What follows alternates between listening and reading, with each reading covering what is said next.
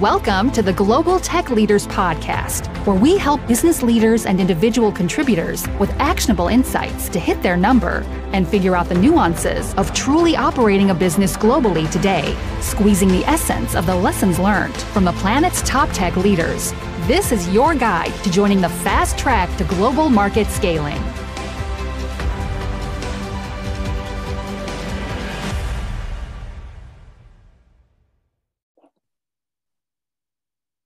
So today's show, we welcome Daniel Vogel, who's based out of Mexico City. It's very clear Daniel is a serial entrepreneur. He's been involved in the corporate sector. He's been spent his college years in the US, and then he worked at Quantcast, and now has set up Bitso, which is a very dynamic and interesting play in the crypto space and the payment sector, which I'm very keen to talk about because we've had a few folks we've had on the show recently in that capacity, and also to come in the future. So welcome to today's show, Daniel. Thank you so much for having me here, Ross. Very excited to be chatting with you and your audience. Wonderful. And you've just shared with me before we started on the call today that you just opened up your Brazil office. You are in fact in Mexico City, but Hola Brazil is on your background here on our call today because you've just launched that. So congratulations. But let's wind back a small bit. Take us through your career thus far to date. I know you spent some time in my hometown in Dublin, and even got to see U2, a small little band you know some of our listeners may have heard of. So maybe just take us through your journey. You know, what brought you to where you are today, and what were some of the decisions you took along the journey, if you could share? Absolutely. So look, I think since I was very young, I've always enjoyed just working on projects. And you know, actually when I was really young, I really liked remote controlled cars. And I liked the internet. I remember my brother came back. My brother is about 9 years older than I am. And so probably around when I was 9 years old, he came back from college, and he showed me from his first year of college, and he showed me his website. He'd like in a class, he'd built like a website. And I was like, this is incredible. I can do this as well. And he taught me a little bit, like, look, you click here and you can see how a website is written. And I just started self-learning. And then I started a business with a guy from Australia where we basically put together like a website called rcmovies.com. And we were putting videos of remote control cars, doing stunts. And this is before YouTube existed and before it was easy to upload media on the internet. And we actually built the largest repository of like remote control car videos on the internet. And it was super fun. And I think, like, you know, when you talk to people I went to high school with or whatever, I was always trying to like start a new business here and there, a new idea. I was always, and always to do with technology, you know, like I always tried to be like a step ahead of everyone in terms of technology. I remember, like, you know, when CD burners came out and MP3s were just starting, like, you know, my friends had never heard of either of those two things. And I could make these CDs with like songs that I downloaded on the internet, and people were like, how do you do this? Like, and I always sort of like got a kick of knowing that there was like, you know, just technology that was happening that wasn't mainstream yet, and trying to understand that and see what opportunities there were on the space, et cetera, et cetera. I went to, so that all happened in Mexico when I was living in Mexico City. When I was 18 years old, I went and I got into Stanford University, and I studied computer systems engineering and economics. And Stanford is a fantastic place for entrepreneurs. You know, you have the stories of Google, you have the stories of, you know, it's in Silicon Valley where there's just so much entrepreneurship happening. Facebook was an up and coming company when I moved to San Francisco. It was like the thing that everyone was talking about. It was still locked only for colleges.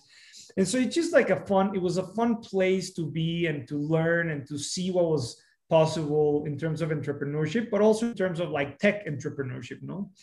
And that had a big, I think, influence in everything that I've done since. My brothers had, you know, I always looked up to them, and I still look up to them, but they went into investment banking.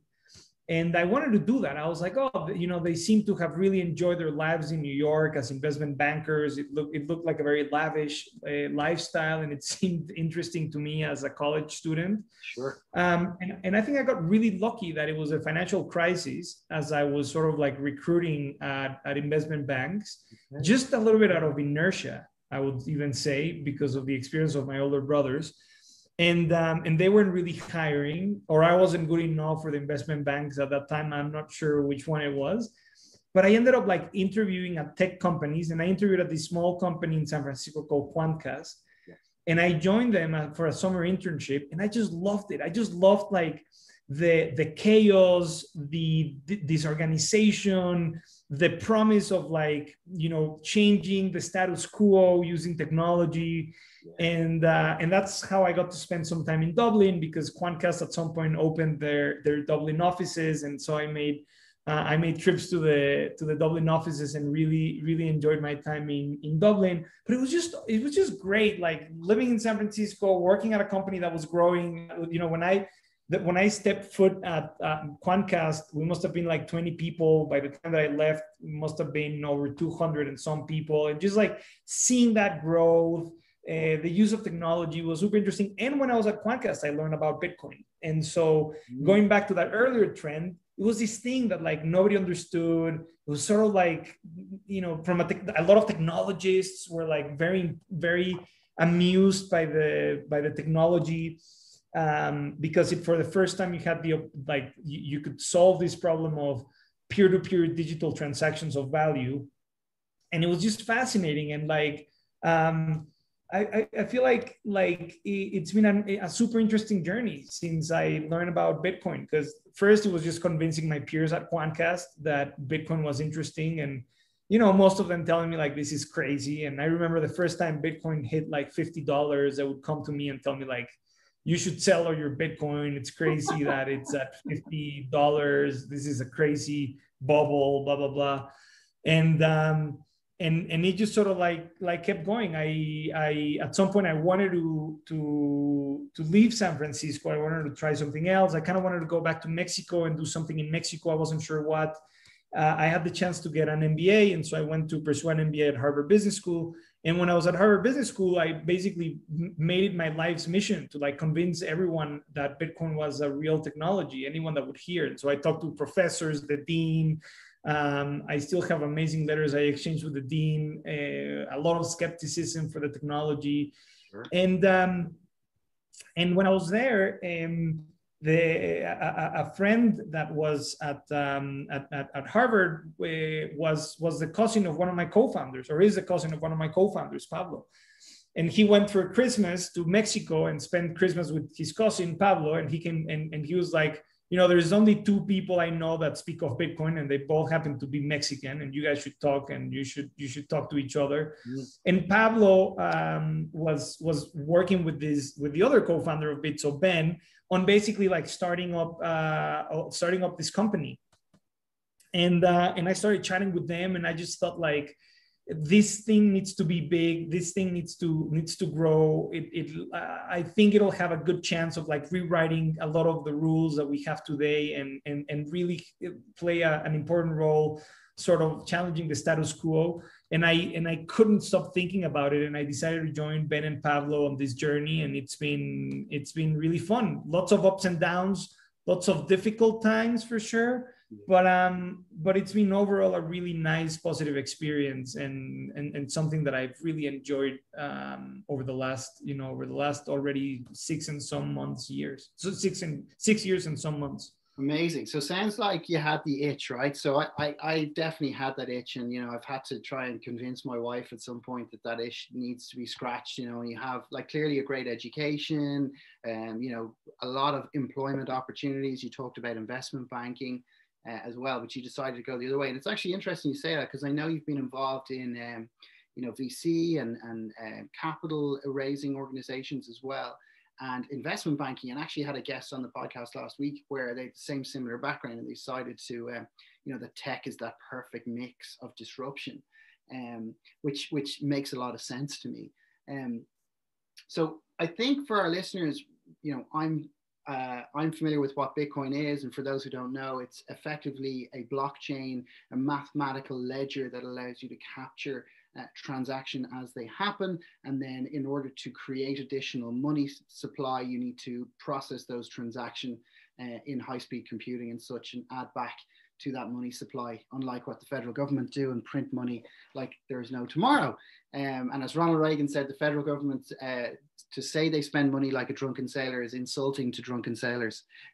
So I just thought that was an interesting throwback. But where do you guys play in Bitso? So, you know, we're working with organizations where there are payment processors at the moment, and you're kind of removing that barrier to entry. And, you know, a lot of people will be familiar with transferring money instantly in the likes of Revolut, and there's many other variations of that, to kind of remove the barriers to payment and remittances. So maybe just take us through where kind of you guys play and why you're so passionate about it, if you would.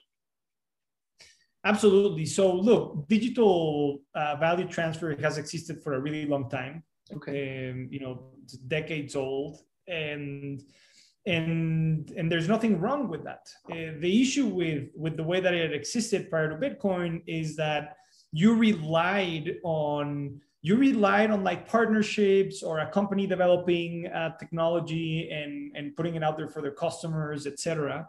And the big difference between that and Bitcoin is that now you have an open standard. And so you can think about it sort of like similar to mail, right? Like you had snail mail and that worked. And, you know, the postal service in different countries, some places more efficient than in others, but it kind of worked. You could transmit information.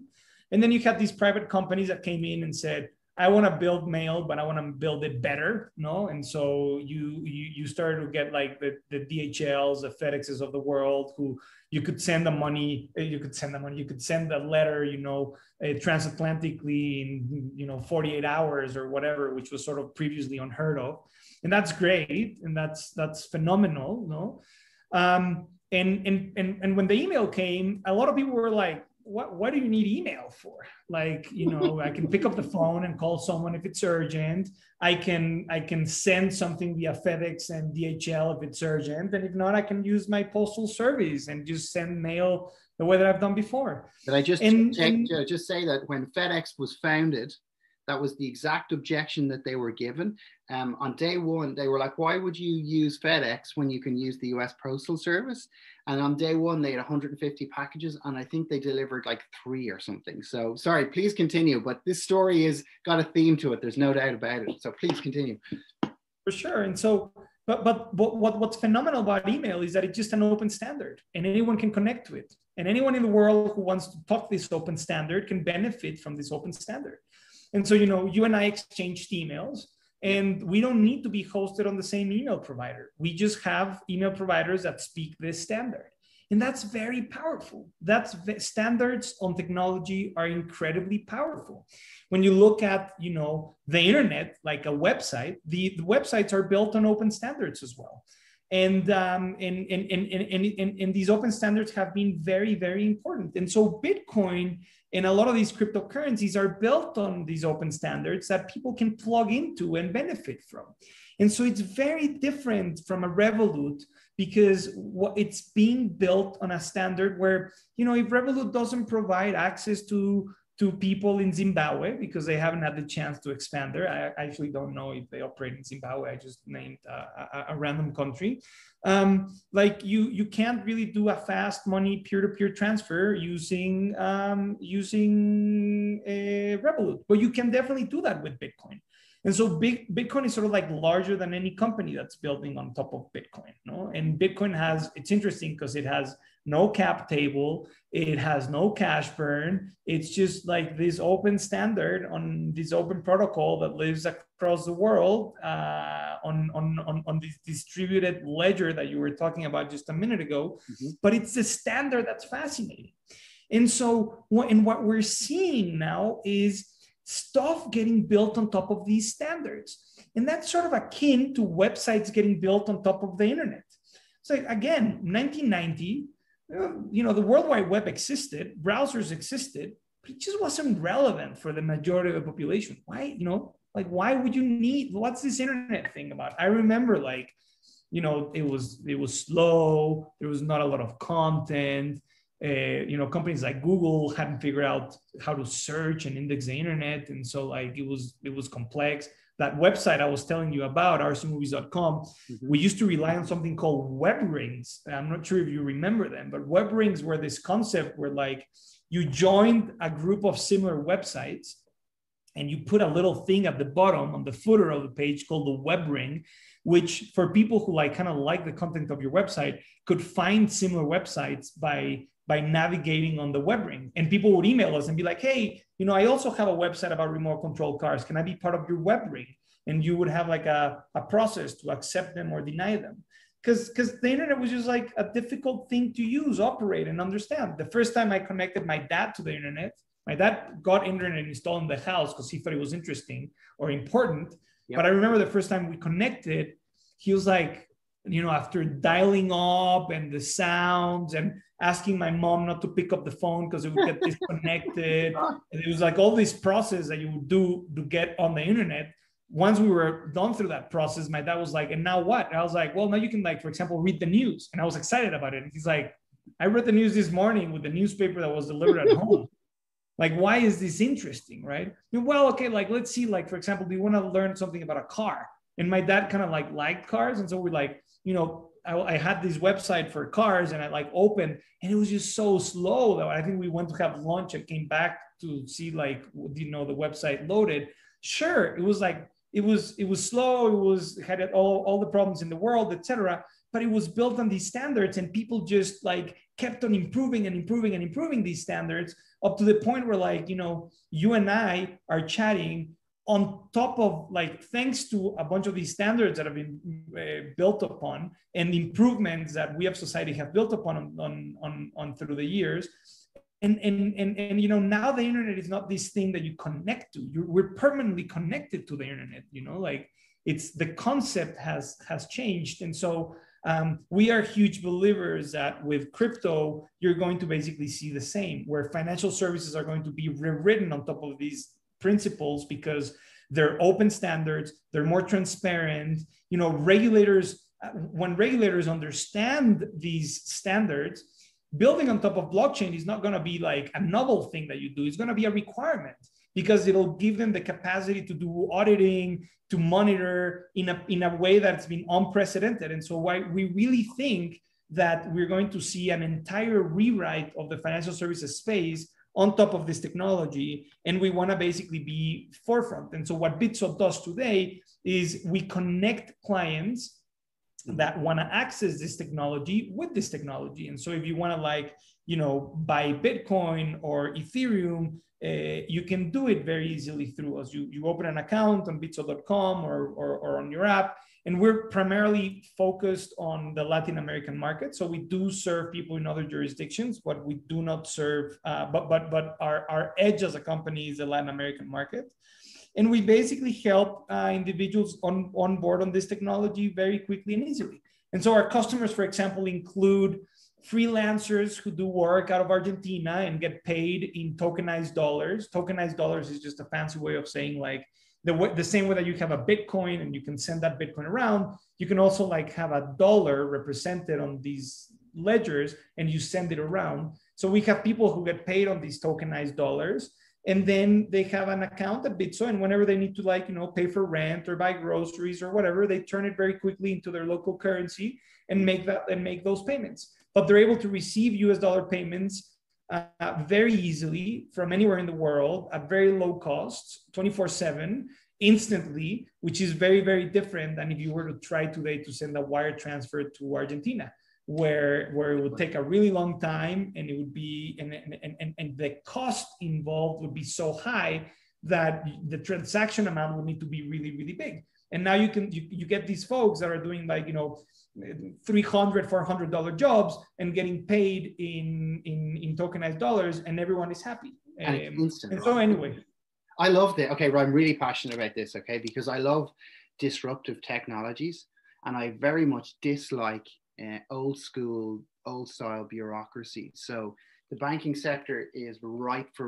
revolution. They've had kind of big changes and it's inflicting change on them because they've not adapted. So here in Ireland, we've had a handful of banks, and we've had all of these kind of regulations around deposit structures being at a certain level. And what has happened is the state had to step in and buy banks at one point because of the financial crisis and back them up. And what that's done is it's actually lessened competition. So you've got all of these really innovative technologies the banks have kind of forgotten about there, or they're not engaged with. They're still thinking like old school paper pushers, and they haven't embraced the ability to send transactions. We spoke to a payment provider recently who said if you make a payment with IBAN or SWIFT or whatever, it usually passes through 4 intermediaries before it gets to the other end. And as you said, everyone lets their little take chunk of the pie or slice of the pie, which in my opinion is bullshit. It's absolute bullshit because there's no need for that. And what I love about crypto is you can do that in a very, very instantaneous fashion and people can realize value. So I'm curious to know, like, what's that done to the Latin American market? Like you mentioned Argentina there, where it becomes political, where the government say, well, we need to monitor all, US dollar transactions coming into the country, and you can't have capital flight. This happened in South Africa as well, where, people were just buying big diamond rings and getting on airplanes to take money out of the country and this kind of stuff. Like, how is this changing because I work with a lady in Argentina actually very successfully and fantastic to work with, but how has this changed the Latin American market and where do you see it going? Yeah, so look, if you look at the financial services space in Latin America, like people have been traditionally, lied upon, cheated with, anything you want, discriminated against. A significant portion of the population in Latam is just traditionally not being super interesting for the banks. So like, that's not my core market. I don't want to serve, this person who, doesn't really have a ton of like funds to store with me in a way that is profitable for me. So I don't want to necessarily serve them. I think digitization is really changing the nature of that because suddenly serving customers can be significantly cheaper, right? Like you can be at a position where you are, or you can be in a position where you're like, you don't have any physical branches. People can access on their digital phone. So it's just like the economics sort of like change very significantly, right?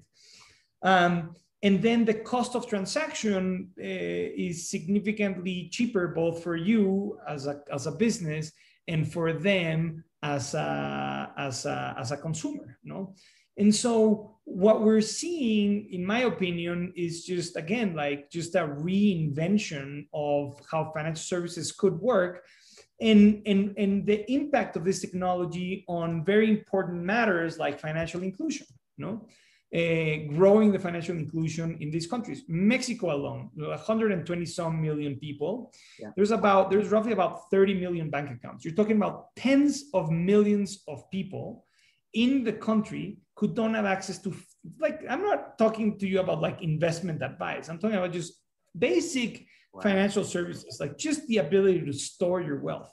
Sure. Here's a neat story. So one of the things that has grown in the crypto space is like interest bearing, the ability to like put money to bear interest. And so this is something that like, banks used to do. Now, most banks don't offer you an interest for this, but you used to be able to like, you put your money in a bank, they lend it out. And as interest come in, they basically, you as the depositor would get part of that interest. Some banks still do this, but it's a lot less common today. Sure. And now in the crypto space, built on these open standards that I was mentioning, people are doing this. People are setting up like protocols where you can lend the money to the protocol and get an interest rate out of that. And people can take out loans out of the protocol. And usually they collateralize these loans. And so like, for example, let's say that I have a Bitcoin. I love my Bitcoin. I think Bitcoin price is going to go up. I don't want to sell my Bitcoin, but I need to buy a car. And so what you do is you put a Bitcoin as collateral, and then you take out a, let's say, $8,000 loan for, as a down payment to a car or whatever. Down payments are smaller, but whatever. You take some amount as a down payment for your car. And then, the Bitcoin is sort of like held by the protocol as collateral. And then the $4,000 that you took out as a loan, come from people like someone else who wants to who wants to save that money and wants to make money on that, interest on that money. And so I have a lady that comes to my apartment, and she helps me clean the apartment, and I usually pay her in pesos, in cash. And at some point she told me, like, actually because of the pandemic, I was away from home and I couldn't pay her physically, and she came to the apartment and cleaned it, and I told her if she would be open for me to send it via Bitso, no? Because we also have like a peer-to-peer payment mechanism in Bitso. Right. And so I did that, and then she was happy with it, and she was like, "Oh, I kind of like this. It's actually easier. I don't like carrying cash around, and so I prefer if you keep paying me through this app." And she has the capability to like withdraw that money, no?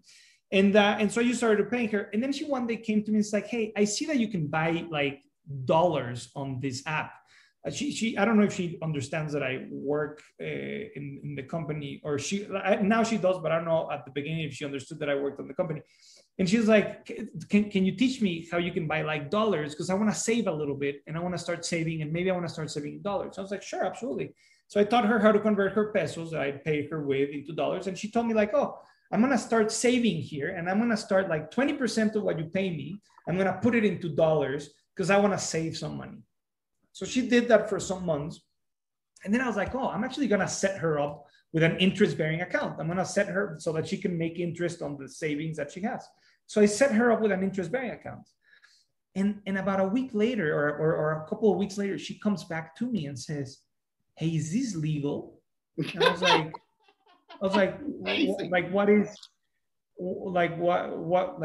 what's your concern? And she's like, my balance is going up.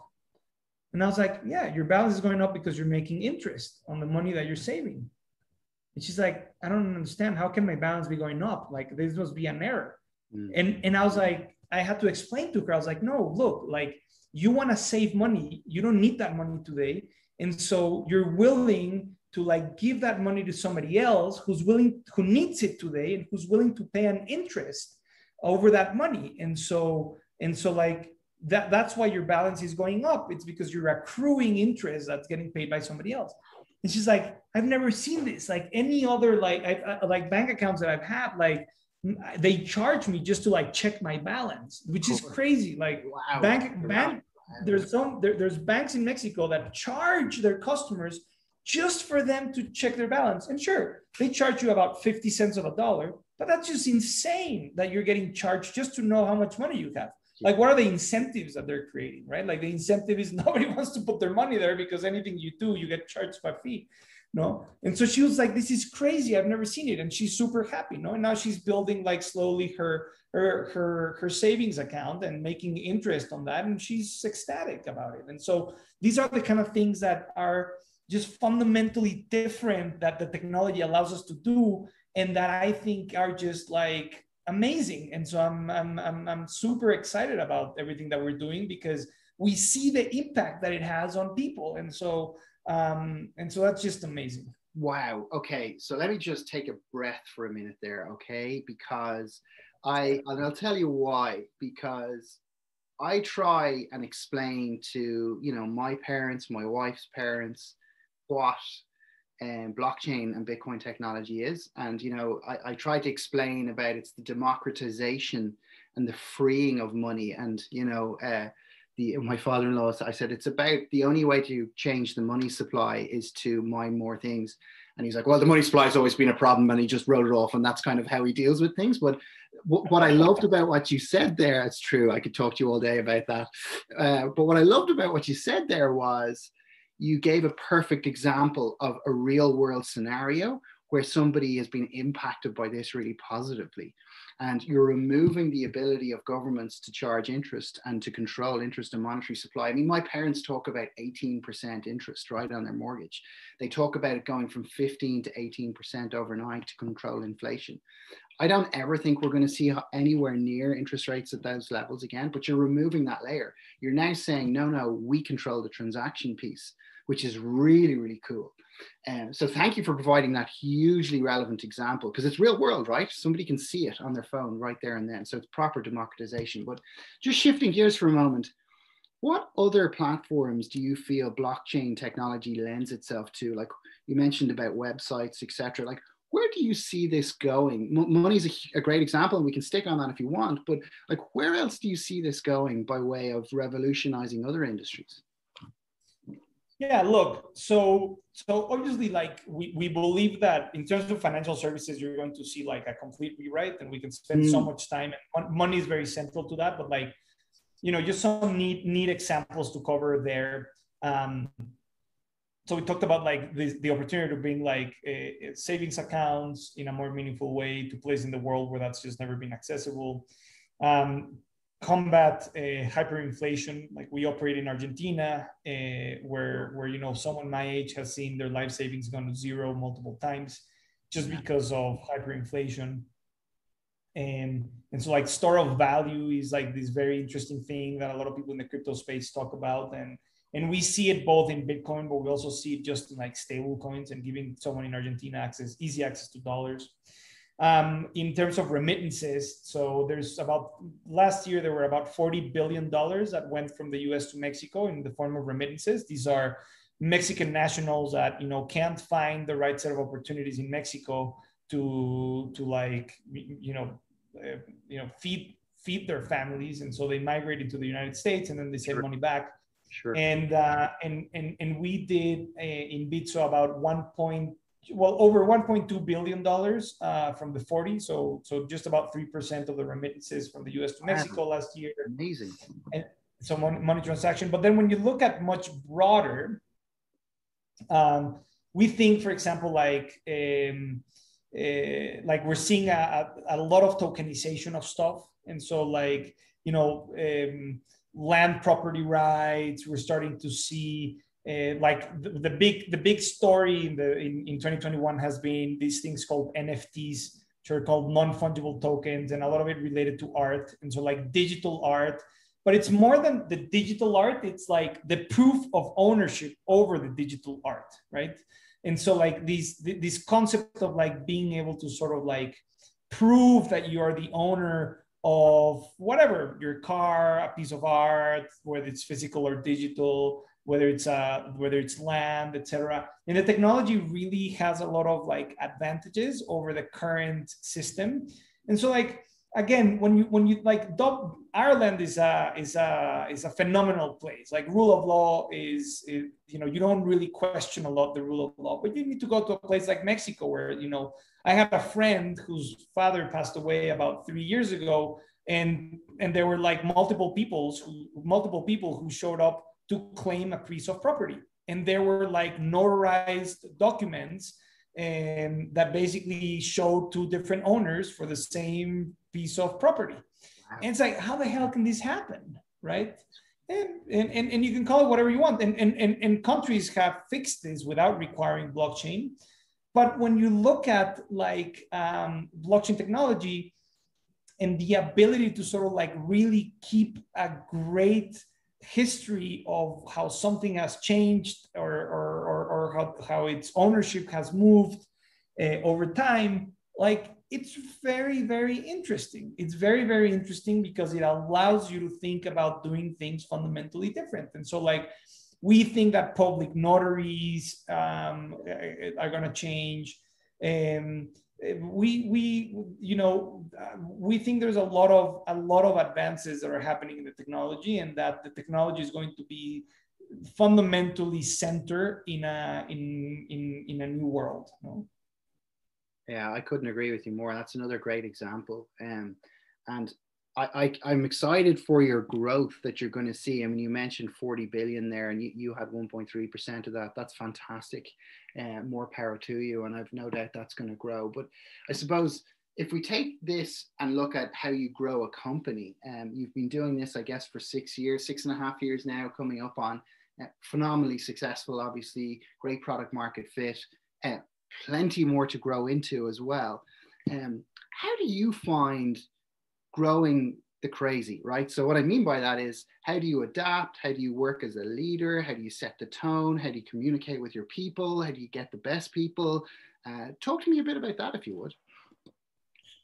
Yeah, so this is a great question. I think these companies, like there's not a lot of repetitive work that happens at Bitso, right? Like when you look at I love this Charlie Chaplin movie, Modern Times. I'm not sure if you've ever seen it, but he's like in this factory and he's just like, talking about sort of industrialization, and he's just like moving the wrench the same way until he sort of like goes crazy. But there's nothing like that goes on at Bitso. There's like very little, if any, repetitive work. And so what that means is that the social capital of your team really matters a lot in basically moving yourself forward. It's not like I can hire and train 100 new people to move wrenches the same way, and then I can basically like grow my output by 100 times, right? Like this is fundamentally different. I depend on people who are committed to our mission, who want to rethink with me the status quo, and who want to work together on making that a reality. And so it's very, very, very important to surround yourself with a phenomenal team of people. And it needs to be an incredibly interdisciplinary team, because when you think about crypto, like the challenge is pretty big. Like it's not just, package these slightly different. Like, there's a lot of technology developments that need to happen. There's a lot of like design elements that need to be solved for. There's a lot of communication efforts that need to be done, education, etc. So you really need like a very diverse team that can help you bridge all of these gaps across all of these different dimensions, and can help you get to a place where you're basically like, okay, my value proposition is clear. My clients are happy interacting with us. And you're at a place where you can continue to sort of like chase your dream and continue to grow and continue to do interesting stuff. And so anyways, so the way that I always think about the business is who can I hire, not for the necessities that I have today, but for the necessities that I'm going to have 24 months in advance, because these companies just grow so much and change so much. And the challenge is just so different every time that you kind of always need to be thinking ahead of time. Like if you're just trying to meet your current need, you're going to under hire, no? And so you need to be over hiring and hiring these individuals that are smarter than you, that have seen problems that are bigger than you, and that want to be part of your mission. However, I think a key component of that is what is your culture? What is the culture that you want to have in your organization? Because not always bringing the most experienced individual in a specific area is the right thing to do for you and your company, because there are nuances to everything that you do, no? And how do you behave, and how do you look at the world, and what's important to you? And so, like, for example, like something that for me has always been very important at Bitso is I want to run a company where like people who work here care about the growth of the company more so than their own sort of like personal growth. The project is bigger than any one of us. And of course, I want people at Bitso to grow. I want people to be exposed to like super interesting problems and complex situations. But I want the results to speak for themselves. I want these people that, whenever they want to leave Bitso, if they ever want to leave Bitso, that people want to hire them because like they're just amazed at what we've done as a company, no? Not because they were on sort of like a personal journey to improve them, to like market themselves better. And so when we think about like our company values, we have three values as a company. Our first value is drive change. And so when we talk about drive change, what we're thinking is like, we want people who are proactive, people who are creative. They want to look at the world at a different way, and they want to be creative. People who are just hungry for growth, hungry for a change, hungry to challenge the status quo. Our second value is what we call be human. And so, we talked a little bit briefly about sort of like this discrimination and the issues of abuse in the financial services industry, specifically in a place like we are. And so like when we think about being human is both an internal ask and an external ask. And so that's all about empathy. And so how do we show empathy to our customers? Right. It's about respect. Sure, to each other in the company, but also to our external stakeholders, which are our clients. Yep. And then humility. And I think humility is this thing that I was just, talking to you about just recently. But But humility for us is important because, not because we are today on the forefront of technology means that we'll be able to stay there. And so if technology has taught anyone anything, is that disruption is just an ongoing thing and it's never going to end. And so how do you stay humble and open to yourself being, completely disrupted? And our last value is probably the value that most people in the company struggle with. We call it embrace your freedom. Okay. And embrace your freedom is, sorry? What does it mean? Tell me more. Yeah. And so when we think about embrace your freedom, like, Mexico, where we started, it's traditionally a very conservative place when it comes to the relationship between an employee and their employer. And we don't believe necessarily in that. Like, we don't believe necessarily in having a set days of vacations or having like set hours where you should be able to work, where you should be working. We kind of want to place that trust, that ownership, and that responsibility back into the team, And this is like a big value for us because it permeates a lot of the decision making that we have as an organization. So for example, like here's a good one. Through COVID, we started to get into this rhythm of like just a lot of meetings over Zoom or over Hangouts or whatever. And people were getting tired. You were just in these back-to-back like Zoom meetings. Sure. And so the team, like the executive team was like, how do we end this? How do we end this? And so there were a lot of like super interesting initiatives, everything from like, periods of time where there's no meetings and people cannot send you a meeting request, on a Wednesday morning or whatever. And then there was someone suggested like, look, we should have hours. We should have hours where like, you cannot have meetings before 8 a.m. and you cannot have meetings after 6 p.m. at night. And initially we're like, well, that sounds fair. Like, it seems crazy that you want to have a meeting at 7 a.m. in the morning or at 10 p.m. at night.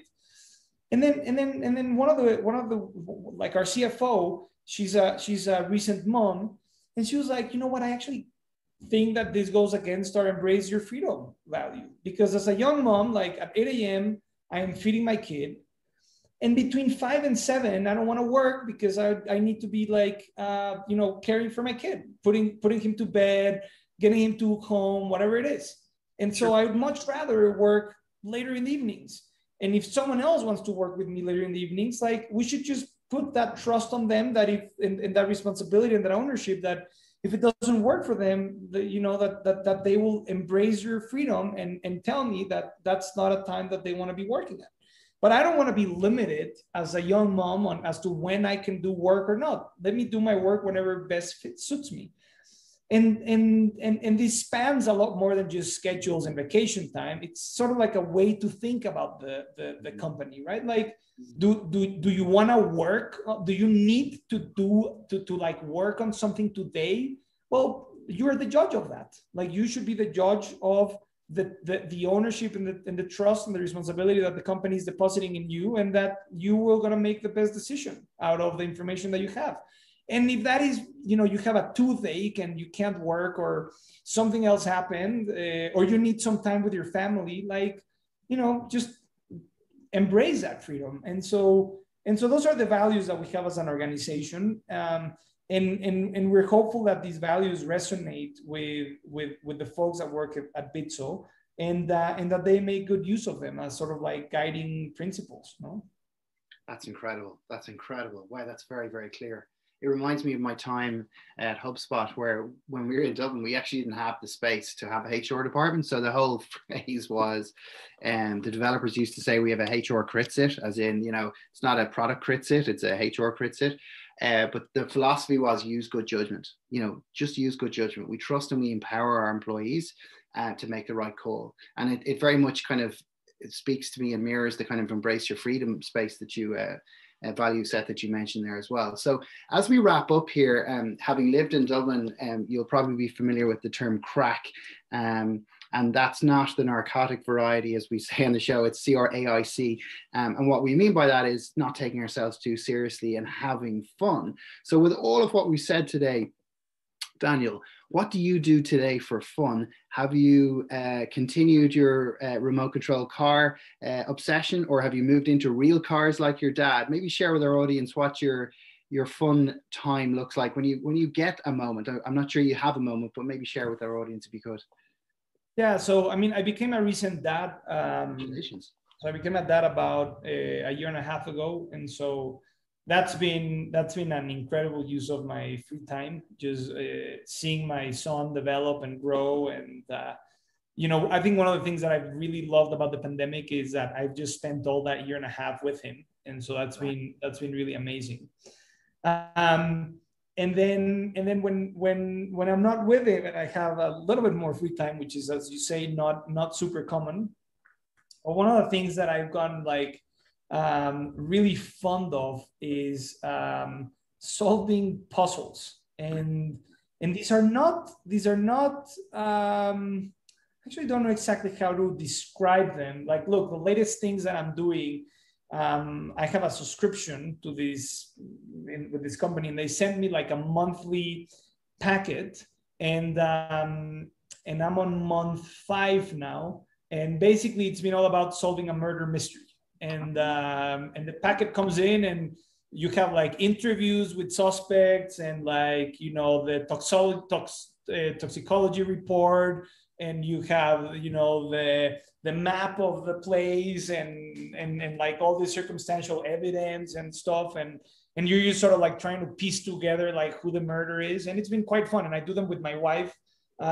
We try to do them, on evenings after our kid is asleep.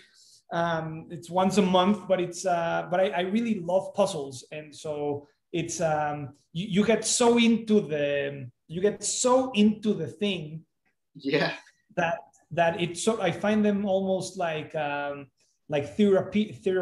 Like, sure. Like I forget about everything else at work. I forget about everything that's going on. It's just like I am completely immersed in this thing, and it's sort of like watching a movie, like a mystery movie, but you are the character, and I get to interact with my wife, and so it's kind of fun solving these things jointly. What's the name of the service, Daniel? They're called Hunt a Killer. Okay, right. It's interesting you say that, because my father-in-law is big into Poirot, Agatha Christie, Murder in Paradise, Death in Paradise. So effectively takes the TV guide and just queues up what he's going to watch. I'm a more modern guy. My real passion is Columbo. So I've recently acquired the entire Columbo set end to end. My wife is actually away at the moment, so I'm sitting in watching it one by one, right the way back to the early 70s. Now, I know Columbo is cheating a little bit, because you get to see the killer at the beginning do the murder, and it's all about how's Columbo going to figure this out. But I can totally relate to what you're talking about, and I'll definitely check that out. In fact, it's something I think a few people in my family will get a huge amount of value from. So thank you for that, and the tremendous amount of value brought to today's show. I think I can say this very easily. It's the most passionate and involving conversation I've had thus far in the seasons that we've done. We're in season 2 now. So I just want to thank you a hell of a lot for all you brought to today's show, Daniel. Thank you so much, Ross. It was a pleasure to chat with you, and I hope your audience enjoyed the conversation, and looking forward to staying in touch. Wonderful. Likewise. You've been listening to the Global Tech Leaders Podcast, designed for both established and aspiring career-focused tech rock stars, as well as helping leadership figure out how to speak global in today's multicultural world. For further details, check out sf-talent.com.